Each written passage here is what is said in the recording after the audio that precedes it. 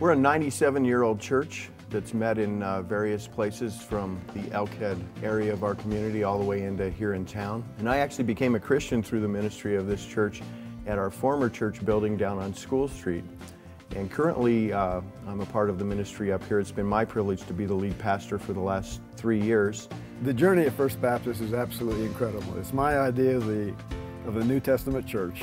We came here for the first time when I was here visiting in town on a job interview, and we just found it to be a very alive, spirit-filled church. And my wife and I drove out of town just saying that we didn't know if the job was going to work out, but gosh, we sure did love that church. It's very much a portrayal of Christ, and His love comes through our church family. What I like about the church is that we're willing to accept where you are, and I think we're willing to love and reach out and keep growing as a church and as individuals. It feels somewhat like I've come home spiritually. It feels as if I found a home where truth is spoken, where I can relax and not have to put on any pretense and just be myself and be comfortable worshiping and loving the Lord and knowing that others around me are going to hold me up in truth and walk alongside. It's cool how connected we are, and it's like a family here. The people here really care, and they really want to know where you're at in life, and they really want to help you get to the next point in life in your journey. People who come here, all they say is they felt love, and so Jesus is in this place, and it's L-O-V-E. I mean, when you see the dynamics of our church and who comes here and why they come, it's all about love.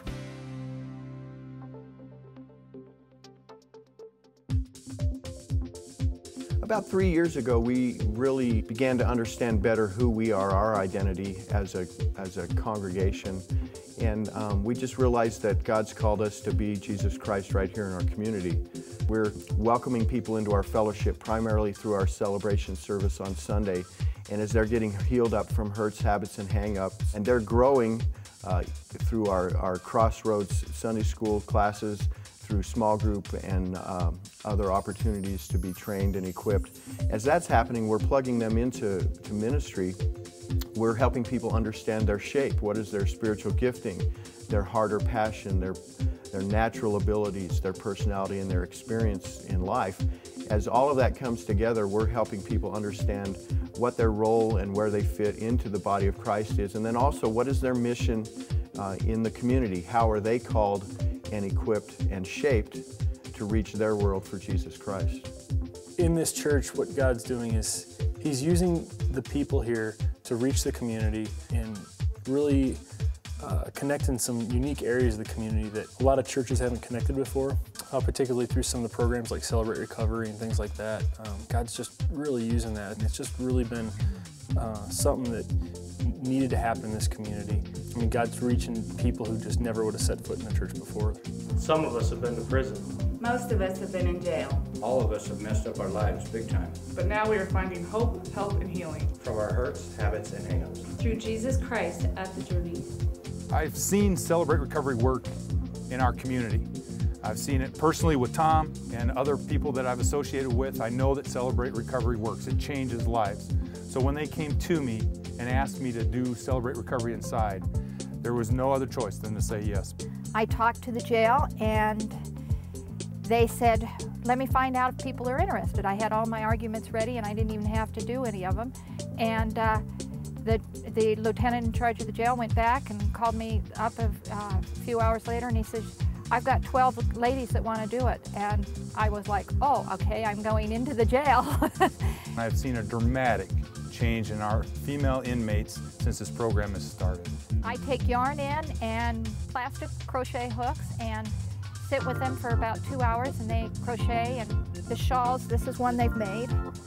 I was really happy today. I was talking with a gal, and she's the first one from the group that I've worked with in the jail who started coming to our church.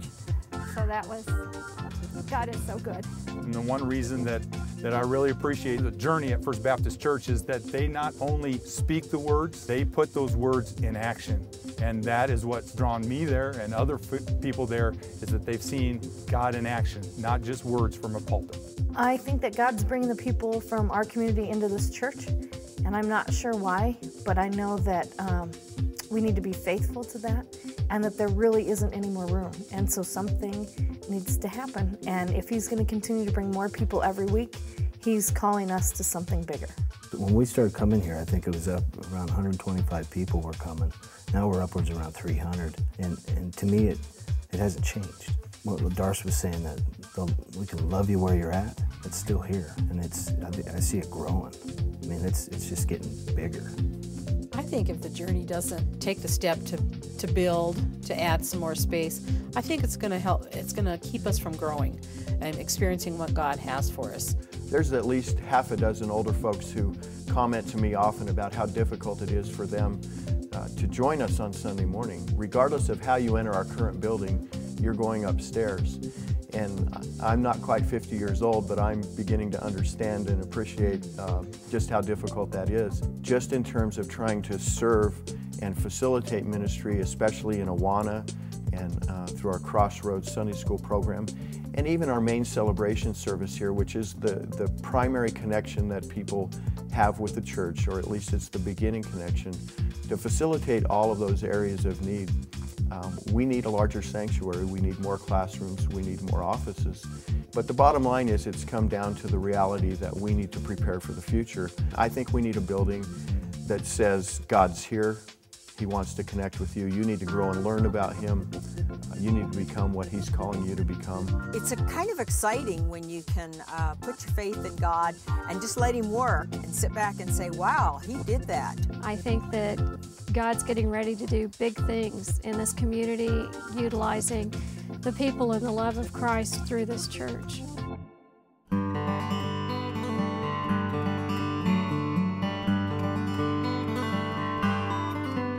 I think we need a building that says God's here, He wants to connect with you, you need to grow and learn about Him, you need to become what He's calling you to become.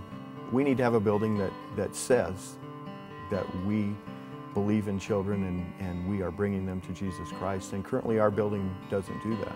So if we had the right facility, we could actually be holding a Wednesday evening service, a time of praise and study in the Word with adults, simultaneously with our program for children for the Awana program. This is a sacrifice that we're going to make that is actually going to impact and change eternity. There are people who are only going to come to Christ through what we're doing because we're obedient to God right here at the Journey.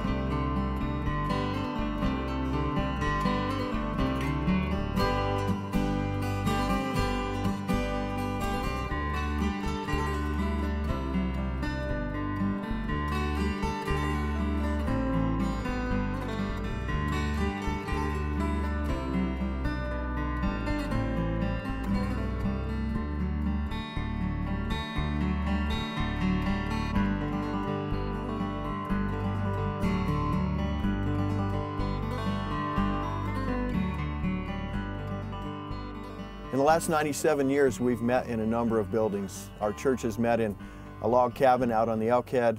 They've met in a railroad car here in Craig, a little white building on School Street, and the newer building that we're currently in West Craig. And the people 97 years ago had no idea that that would happen. They also had no idea that a little kid would receive Christ in 1969 at the church, the little white church on School Street, or that his wife would receive Christ in the building on the hill out west. We have no idea the impact that we're going to have in the next 5, 10, 25, and 97 years from now. And it's really not about the buildings, it's about the ministry. It's all about the work that God's calling us to. And yet we need a building that facilitates our ministry. And I believe God's called us to another point of building and of impacting our community for Jesus Christ.